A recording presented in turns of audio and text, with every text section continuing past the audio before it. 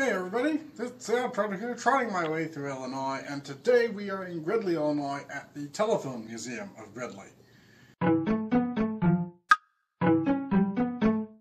Now this museum is actually dedicated to the Gridley Telephone Company, rather than telephones themselves, but there's still a lot of interesting things here. I'm going to meet somebody who knows a lot of these interesting things. Tell us who you are for the cameras. Hi, our telephone museum is a recreation of the 1920s Gridley telephone office, and what you see here is the original room dividers that would have greeted you when you walked into the telephone museum. This would be the business office, and this would be the operator. And we have a 1910 double-walled Kellogg telephone booth that people would use to make phone calls, since not everyone had telephones in those days. And the bench is for waiting. Many times the line was busy and you had to wait until the line was free before you could make telephone calls. Alright, so how did this museum get started? Well, it's a collection of items that were used in Gridley from 1900, and at that time when pieces of equipment were taken out of service, they were not thrown away, they were stored. And in 1970, Rogers Kaufman purchased the telephone company, and he found all of this equipment. He knew that it was vintage and that it would be valuable to save, so he refinished things and recreated exactly what it would have been like, and started the museum in the basement of the telephone company at that time. And they outgrew the basement area, and in 2002 they moved over to this museum. All right, well, let's go through the tour, shall we? That's all right.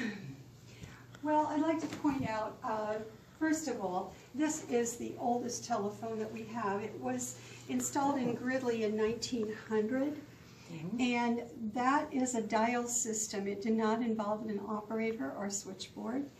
Okay. And at that, the way you used it, if your neighbor's number was 8, you would dial this center dial to 8. Okay. And then you would ring over here. Okay. And that would call your neighbor directly, so it did not need a switchboard or an operator for use. That system was very effective, but it burned in 1901 when the Gridley Business District burned. So when they replaced it, they did not replace this system. They put in a switchboard system in 1901, and that has been in operation since then. Okay, so all of these other telephones here were one of the switchboard systems. Oh yes, of course, all of them.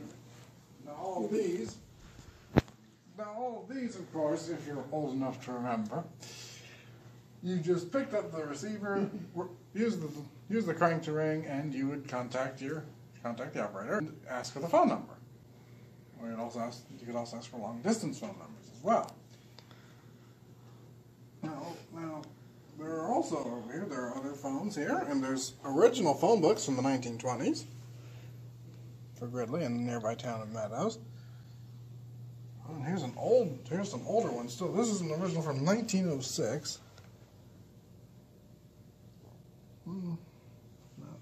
Now all that you saw earlier was from the early 20th century. By the 1930s, they had replaced the wall phones with these Bakelite phones here. Illinois, of course, being the birthplace and nerve center of Bakelite.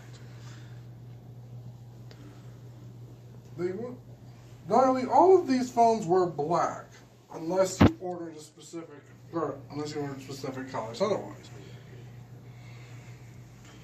Like these two here. These were actually ordered specifically for a person who wanted an ivory-colored phone.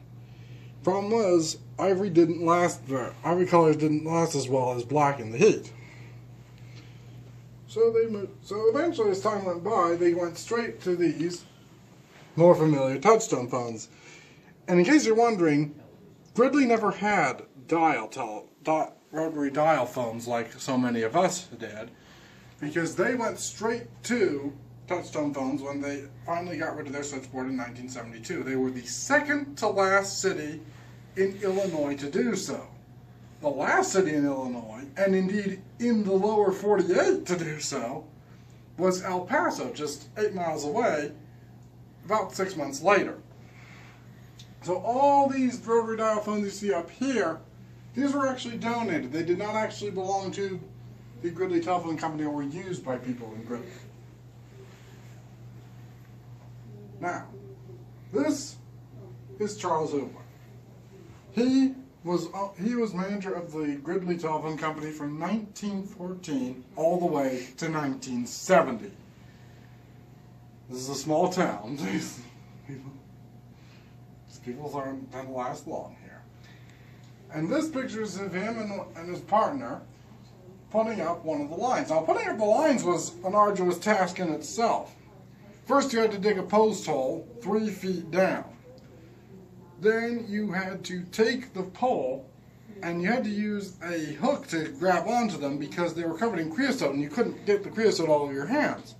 So they had to take these poles with the hooks and move them up and try and get them up vertically to go in. And this could take hours to do, obviously. Now, these are all business phones, mostly from Gridley's telephones. And let's see. These are the business phones here. And there's actually a couple of interesting things here. First, the ancestors of your smartphones. The ancestors of the thing that is recording these videos. Gridley tried running a cell phone company, but it didn't work out. And these here, these lovely little phones, are not phones at all. They are actually special Jim Beam decanters made out of porcelain. The money to these went to helping hard of hearing and deaf infants. But these are not real phones, even though they are made very well. Over here, this is basically, it's just some of the equipment they used for phones. As you can see, the wire cutters here. Let's see, what was this here? In this third room, there are attractions. They'll edit all this, don't worry. These are artifacts for Gridley, the town of Gridley itself. This sword was an actual Civil War sword owned by George Washington Kent, who served in the war alongside his 2 sons. And this is a rare lithograph of the Andersonville POW prison where Union prisoners of war were kept by the Confederacy until they were liberated during Sherman's march to the sea. And something else you might not know about small towns, many of them had their own small power plants. This one, Gridley had its own developed in 1909. It mostly was used to power new electric street lights than the fire department, as the sign here says. It lasted about 15 years, only used 30 kilowatts of power. A lot of homes, just a few homes nowadays use that much a day, for example. And it was sold to Illinois Power in 1924, which eventually became part of Ameren in the last 20 years. Now I got something really awesome to show you. And here's something really cool. You notice all of these phones still have numbers on them. Well, that's because this switchboard, this original switchboard, actually still works. Now, some of you know from the past that before we had dial telephones, you had to call the operator and and they'd call a number. Well, the way this worked was, you call one of these phones here, say my phone to pick this one, the operator would go in, ask number, please. And if I wanted to call 174, she, and it would usually be a she in those times. But take one of the cables, switch it into 174, and call it up. Now, these buttons here have to do with the fact that back then a lot of these phones were party lines. They were all connected to the same number. If you wanted, say, to call 66 red, you'd have 66 red, 66 blue, 66 green, or 66 white. Or black, as the case may be. And they would connect the phone, and they would connect to it, and every person on this party line would have their phone rings. All 4 people would have their phones ring, but even if it was only meant for one person. So what would happen is, as the phone would go, so they'd be talking, and the other people on the line could, and often did, listen in, because this is how they got their news and gossip. Out on the country, sometimes as many as 18 people would be on the same line because of how it was done. Now, operators would also work as directory assistants, and the way they did that was they just used this, as you can see. It works in many ways. It's basically a phone book of sorts. It has the phone numbers in it. Just switch it over and you can get this here for homes and businesses. Now these were important things like hospitals, police, fire departments, the undertaker, etc.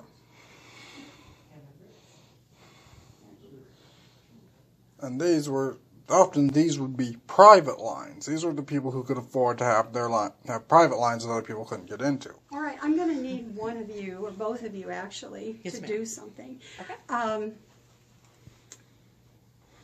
Why don't you go to one of these telephones, turn the crank about 3 times, and then lift up the receiver on the side? Mm-hmm. Okay. Now, if you watch the board, the light lights up on, oops, it's Mary, on 83. So I'm going to plug in number, please. 83. No, you have to say another number. Pick one of the other phones. 85.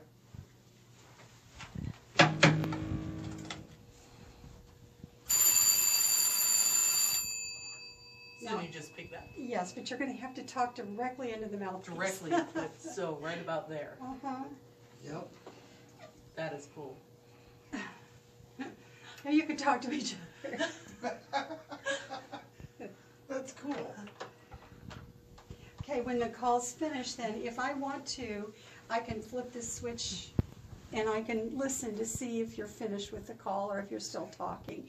And then if you're finished talking, I will unplug it and go back to normal. Now this museum is open Wednesday through Friday, 1 to 4, or on Saturdays by appointment, like what we've got here today.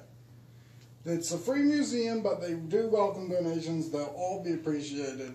And you keep donating, you will help contribute to making this museum grow and its history improve and help a lot of people out. So that's this amazing telephone museum. Thanks for watching.